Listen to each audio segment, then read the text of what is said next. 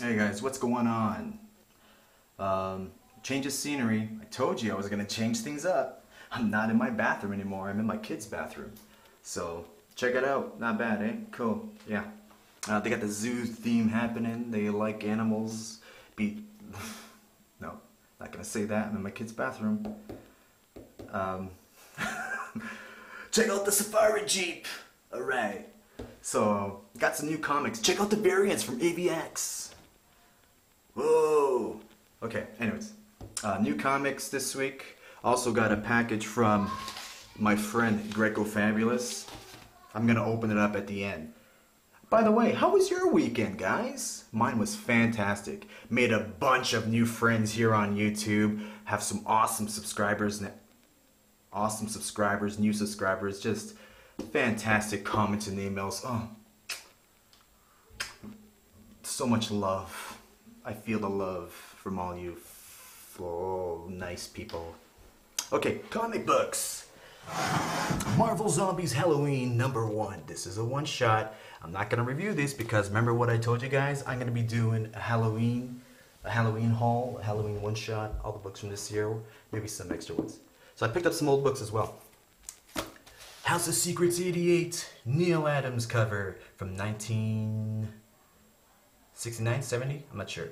But anyways, this is one of my favorite covers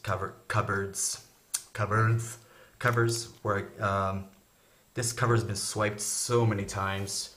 You know, I don't know if this is, it looks like chalk the way he did it. It looks like chalky, but it's obviously painted on. But anyways, yeah, like if you guys remember Nick Fury's, yeah, there's a book Nick Fury has, I don't know what number it is, but it's the cover swipe of this as well. Steranko did it in honor of Neil Adams, because Neil Adams is Neil Adams. Another, sticking to the theme of Halloween, that I'm going to be doing a Halloween video later on, is this House of Mystery number 264. Got a little pumpkin there, very juicy, special Halloween issue. Do you know who's going to want to check in on this episode? It's going to be R. Dowdy. I saw your show last night, had a blast. You know I was there, I was commenting. Buddy, you're so much, I mean, you're so good and you're so awesome and such a great person. I'm so lucky I met you. Anyways, Nightmare on Elm Street. Picked this up, Dollar Bins #4 by Wildstorm Comics. Very sexy cover. Another, and I was in a Nightmare on Elm Street mood. It's called Nightmares on Elm Street by Innovation #4. On to the comics. Alright, Catwoman. Before I start, can I just tell you guys that I'm shaking like crazy today? Can I just tell you guys that don't read Catwoman, never picked it up. Not planning on it, I just picked it up because of this Death in the Family tie-in prologue. Once again, the die cuts. I don't know what to say. I'm sorry guys, I said it before, I'm not feeling these die cuts, man. If Batman came out with the die cut, that would have been great. It was like, oh, awesome cover. But then all of a sudden, there was like a Batgirl, and now a Catwoman.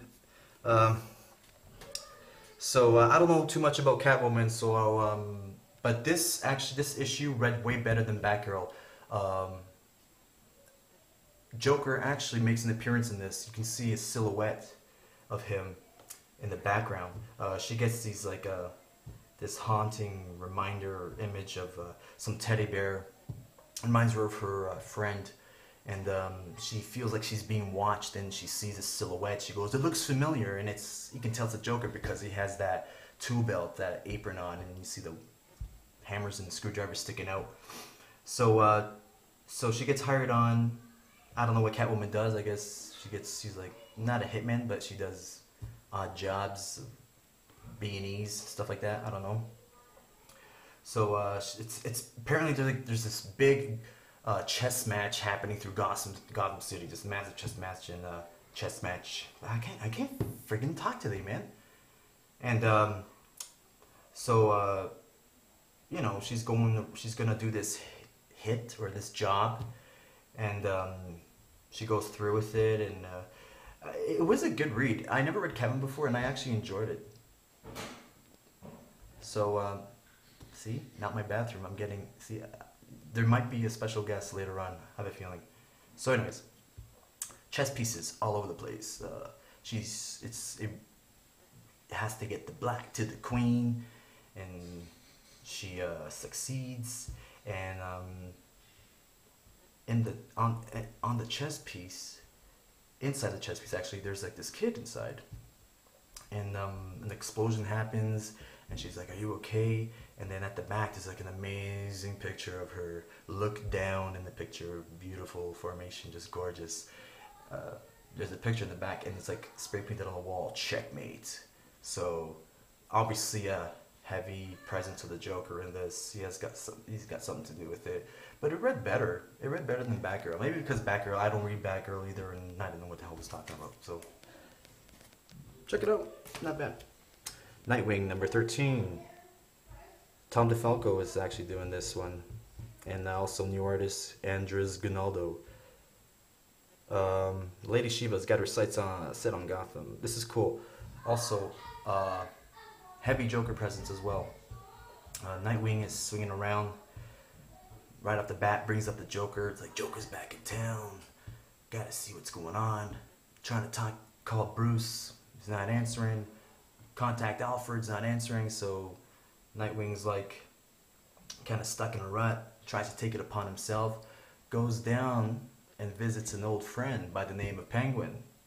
And Penguin's like, well, won't really tell him too much information, but says, well, that itch feeling you're having is not the Joker. It's actually Lady Shiva. So I guess he goes back. He goes to this place to like intercept Shiva because there's word that she's gonna be assassinated by some mob, and so shit goes down, fights, stuff like that, and then she only makes an appearance at the end. So it's gonna continue on next issue, but pretty cool. Nightwing's always been consistent to me. Tom DeFalco, that was a pretty interesting read. I enjoyed it. Wasn't that Higgins usually does the run, so $2.99 Nightwing. It's a book that I can't see myself ever dropping because I've always liked Nightwing. Ultimate Comics number 16. I am not going to review this because I'm at only issue 14 and I don't want to spoil it. Walking Dead 103. Alright guys, no spoilers. Don't touch the button. You're not going to fast forward this shit. Relax, I'm not going to spoil anything, so chill out. Okay, so 103. I'm just going to say this. This would have read better if I didn't know Rick's plan in 102. Because in 102, right at the end, Rick revealed his plan. Kind of made this issue... It was a good read. You know, Walking Deads are flawless, as you all know. But just kind of read, it would have read better if I knew Rick wasn't gonna do what he's gonna do. So no spoilers, okay? That's all. Let's just admire the cover for a minute. Isn't that so cool? Look at that. There's Negan with Lucille, who's the bat, about to smash Glenn's head. What? Oh, you got a problem with that? All right, last book, Justice League, number 13. Jeff Johns is writing this still. Daniels is on the art, pencils. Where's Jim Lee? When's he supposed to be off? I don't know. But anyways, I'm not going to miss Jim Lee at all at art. This was the pick of the week for me when it came for art and coloring. Just fantastic, beautiful stuff here, man. So Justice League picks up right where Superman and Wonder Woman left off. They just pulled away from that kiss. The beginning kind of read like a soap opera, very soap opera-ish. Even the eyes, the days of our lives, like the pauses and stuff like that. A lot of that shit going down here. And then what I really enjoyed was Cyborg and Flash, their banter of Superman kind of excuses himself. Flash, Cyborg, give us a moment, please. And then it's so cool that they're kind of eavesdropping on Superman and Wonder Woman, but they're not doing anything really, jiggy. So it was pretty fun. It wasn't that bad. Justice League's been a little bit, up and down, but so far it's pretty cool. Oh yeah, I forgot the cover. Duh. The cheetah. makes her appearance. And we also get a little origin about the cheetah, how she was friends with Barbara. Before she became the cheetah, was friends with Diane, Wonder Woman, which is pretty cool. I don't know too much about the cheetah. I only know what I know about the cheetah is from the Super Friends TV show. That's about it. So it was pretty good. I love the art in this book, and so far, you know, I'm actually happy because I was kind of, you know, felt bad for Justice League. I was like kind of feeling a little disappointed. So that's it for Books of the Week, guys. I got lots of issues. I'm not reading like Wonder Woman. I don't review that because everyone has the same review on YouTube on Wonder Woman, so I'm not gonna come on here and gush just like everyone else does, so whatever. So that's it for the comics today, guys. I'm just gonna go... What? You wanna know what this is? Alright. It's from GRECOFABULOUS, so as you all know, we had this little thing going on YouTube. But it hasn't affected him as it has affected me. Like I said, overwhelming support.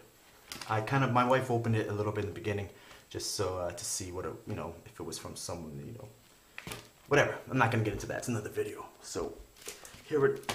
Oh my God, he sent me a comic, dude. What are you doing, man?